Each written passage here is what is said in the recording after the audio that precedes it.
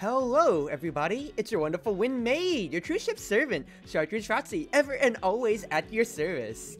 Today is January 10, and if you are not in the know or keeping up with the Odyssey Interactive and Omega Strikers Twitter accounts, they just posted a micropatch 10 minutes ago from this recording. So, I wanted for the first time to actually get my own first impressions, and to help educate people a little bit more on what my thoughts are on the patch, whether it's a win-loss, and just my own first reactions to this, since it is my daily content. So let's get into it. Hey gang, we are back for another micropatch for you. Despite most of the team working on a secret new project, we gotta keep the balance changes coming. Thank God, so on with Omega Strikers. Today's patch features a couple of rather large changes to Awakening and maps, so let's begin. A lot of feedback from you about the map pool, so we decided to increase the active pool from 5 to 7. We know it can be a little annoying playing the same maps over and over, which could even be worse if your favorite map isn't in the rotation. We hope this change makes things a little more spicy for you. Maps back in, only village in Atlas's lab.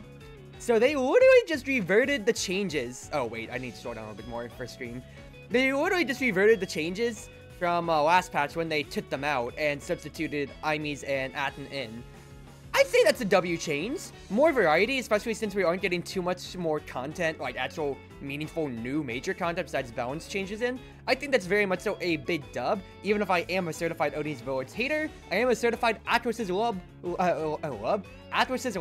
lover. So I think that's just overall a great change. My own opinion on the map side. Strikers. No funny board pair. Estelle was just a bit weak. Piercing shot down by 1 second. Crystal Thorns bound by 2 seconds. Yeah, I can agree with that. Considering the pedigree of some maps like Tycho really forcing you to have harder force strikers like Etz, Zen, Julie, and then Kazan also just liminally existing for big brawlers. Estelle just, I really felt like I never saw any presence of her recently in Season 2, unless it was Atten City, which only got rotated in last micropatch anyway. Fair enough.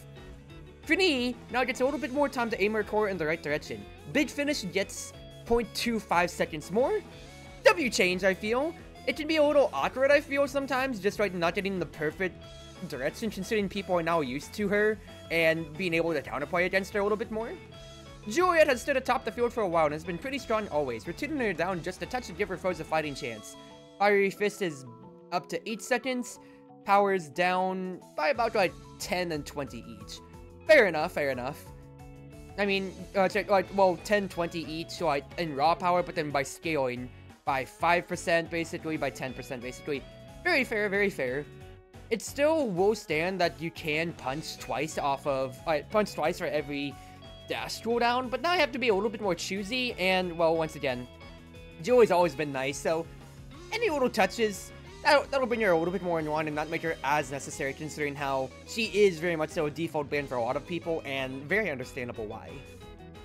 Kazan was kind of cooking too much as a goalie. Cricket Leverage gets nerfed to 1 second. You know what, Kazan could have gotten touched a little bit more, but then again, he has been, you know, slowly tuned more, like when Cricket Leverage became a light hit instead of a standard. One more hit on Cricket Leverage ain't going to hurt anymore, considering that's his best core control tool anyway. And I did see a few Kazan goalies actually popping up on my stream game, so makes sense.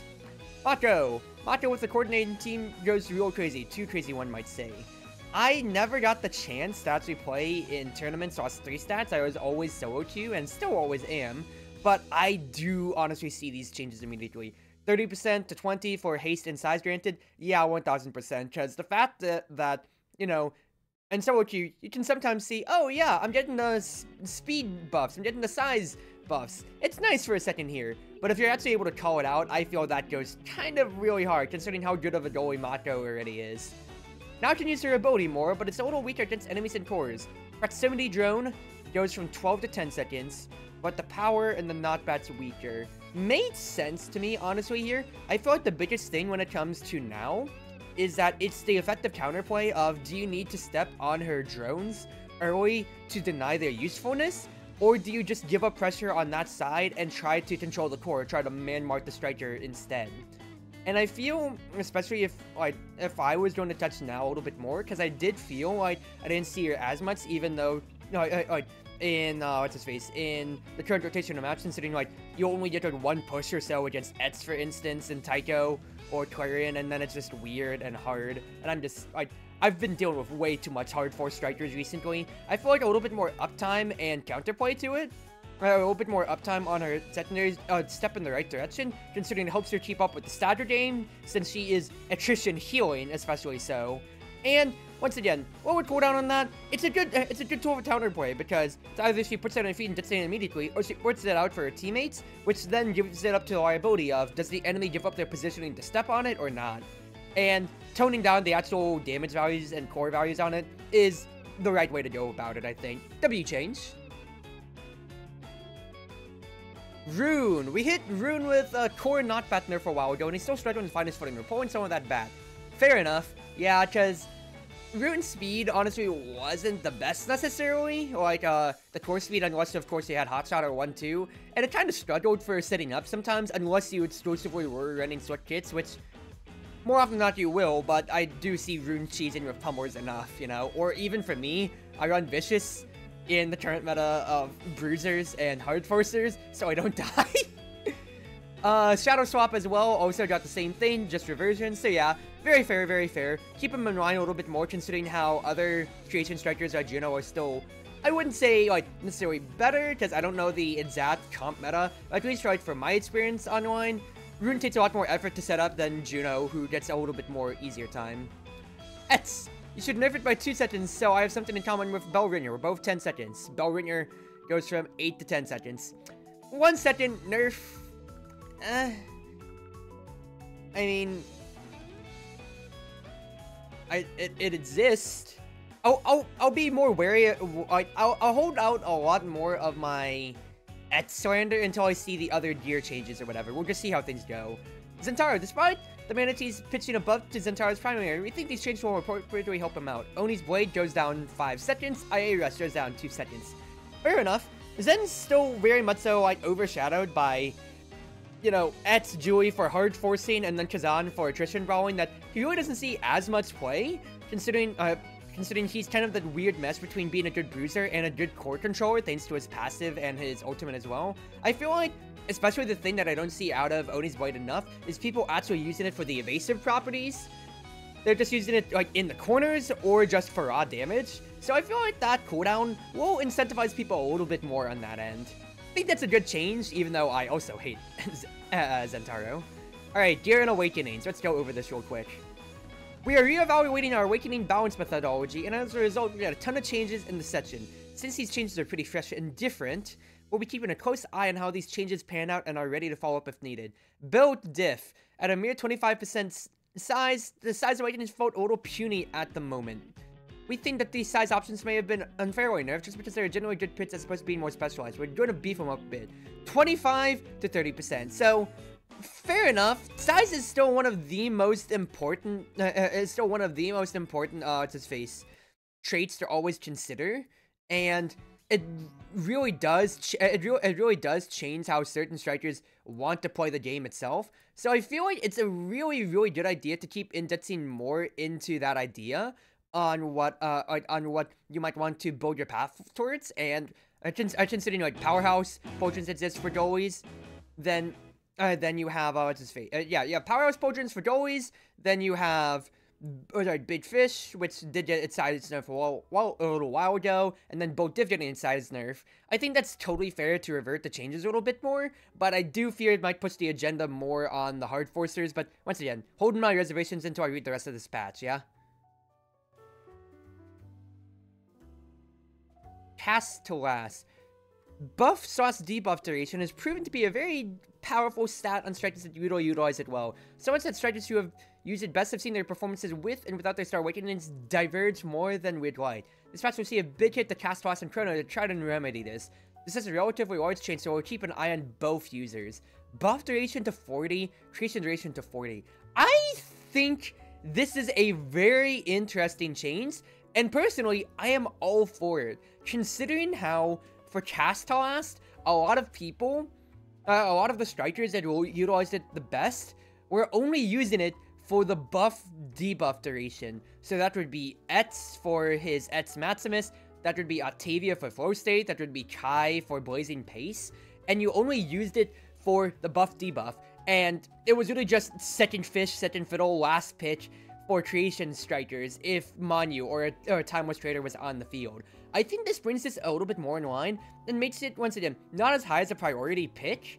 I do understand the reason, and I think it's great, because one, it plays to the rune agenda. You get buffs from, you get the debuff from Banish, you get the extended creation duration, but, like, memeing aside, I think this is a really good change, considering how exaggerated one effect of it was, and how unimpressive the other effect was. It's like the fight or flight syndrome. You use it a lot of the time for budget switch kits, but then not a lot of people use it for budget switch kits, or to make their switch kits even better, if you're a speed striker, or a speed forward, but then you never see the other side unless you're already indexing to like Stagger Swagger or something. I think this is a good change overall for Cast to Last. Chrono, as stated, 30 to 20%. Fair enough too. It's already a big 3 trait of Ariel's Chrono Super Surge, so it really has inherent value, and Chrono just already gave it a little bit more than it really needed at times. See the Octavia example already, or the Chai example already, as my main Citra points on that. Demo. People were demonstrating more than just bears with this awakening. They have to get a permit if they want to keep it up. Cooldown from 6 to 3. Understandable. I feel like this can make demo feel a little bit more underwhelming, but the thing people have to forget is that for, like, if you're comparing it on a map like Athens City, it's gonna feel underwhelming because there's only the one barrier. But if you're playing with it, on like Demon Dice or like Clarion or just any map with 2 barriers, and considering in rotation right now, we have Aten and Aimi with 1 barrier, and then everything else has 2 barriers. The fact is, you can easily still snowball that advantage so fast. So this means you have to actually keep your core control after you get the barrier, and wait that maybe extra second or 2 before demo gets all of your abilities up, which I think is a good change, considering how fast the snowball can be. Because some strikers, like Rasmus with demo, goes so hard because he gets the extra size for Whiplash and Pendulum Swing, and then you just literally burn all your abilities at round start. If you get the demo proc, well, it's all over. It feels right for strikers like that. So I think this is a good change overall, because you're still getting the size. Because like main thing is that's still a secondary effect. You are still getting size with demo, and then you're also getting CDR. Yeah, that kind of goes wild. I think it's good. It's gonna feel bad, but I think it's good. It's a special, similar to Size Awakenings. Might have been nerfed too much, so we're putting a bit more of a smile to a Happy Star's face. 25 to 30, fair change. This is like reversions right before, so yeah, it's nothing too much to note. Extra special is going to be extra special. You're just going to have to be more cognizant of it, and maybe want to deny it more, especially if you see like an Aimi with it, or like a Dubu Goalie. Just being more aware of that. Fight or Flight. I still think this should be called Fight and Flight. Speed boost from 15 to 75%. Wow, it's higher budget switch kits. I guess I can see that. Glass Cannon power per stat, 6 to 5, fair enough. One funny thing I've been seeing a lot recently is comparing Spark of Strength to Glass Cannon, or Spark of Speed versus Glass Cannon for stacking versus immediate value. And I feel like especially so, like, the speed for Glass Cannon is where it's really at, the power is just an added bonus, and it can feel really, really bad for certain strikers, so like Luna Goalie for instance. The speed helps her out tremendously, considering she's running a jet button and not momentum boots, so that way she can help her offensive front line. But then you just get hit with a missile, with a whammy missile or a crater from across the map, and it's like, oh, what counterplay was there to do? I have to hit her from all the way across the pitch to make her lose all 20, 30 of her power? I can't do that, so I'm just always going to be taking 130 power crater hits. Yeah, like, I'm pointing out fringe cases, but you're seeing where this slope can go to where it can become a little unanswered sometimes, and I think that's, like, it's the smallest number change, but that can go from, like, you know, 30 power, it's like the difference like 5 to 10 power, which can matter. Nice Edge power granted 40 to 30, tuning down the Brawling Awakenings. I do kind of see that a little bit, fair enough.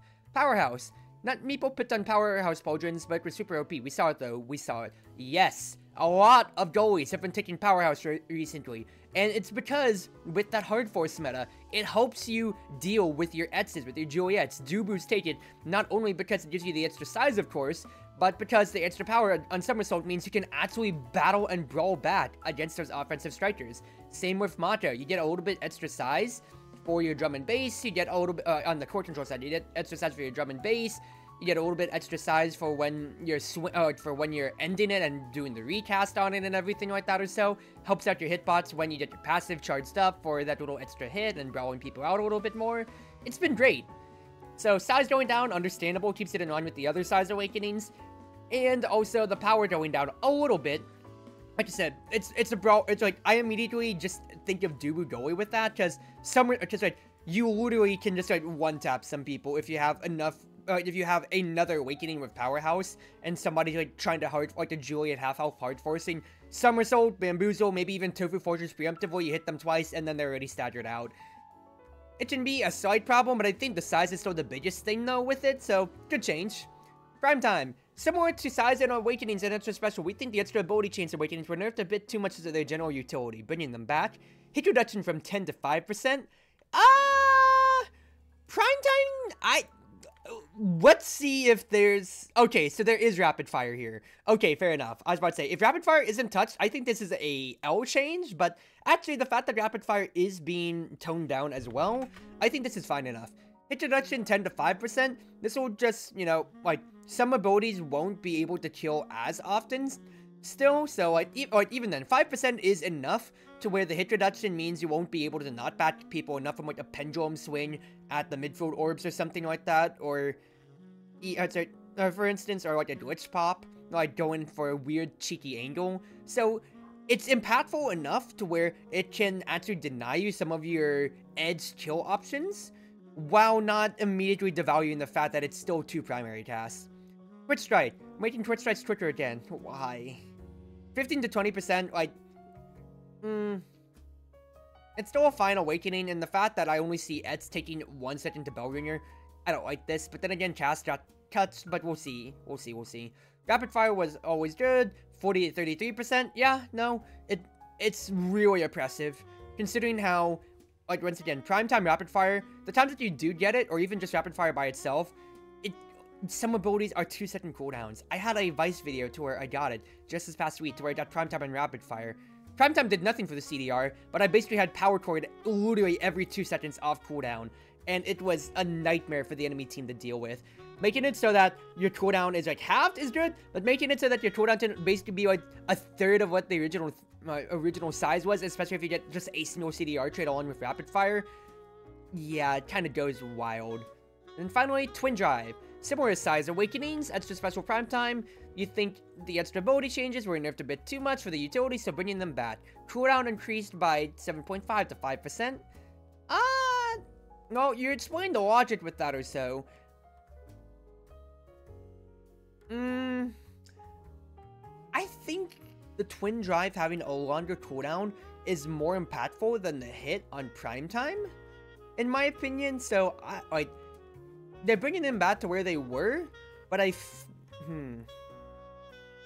just gonna actually have to play the game to see how it goes, because any little bit of CDR reduction can throw off cooldown timing / counting from your allied or your enemy team, and can really mean the difference between knowing, oh, does this Juliet have dash and punch up at the same time? Yes, no, I can force this way, I can't force this way, I have to pass, I can't pass this way. So, Twin Drive actually having a big cravat with, yes, you can have a big impact movement secondary twice, but you have to be a lot more choosy with it. You can't actually just be as willy-nilly with it, considering there's no rapid fire for secondary. I understand the logic of bringing it back in line, but it makes me think a little bit more than on, once we see the metagame for this upcoming micro patch, what the next patch will be like, and if they want to diverge more into specialized traits and everything like that or so.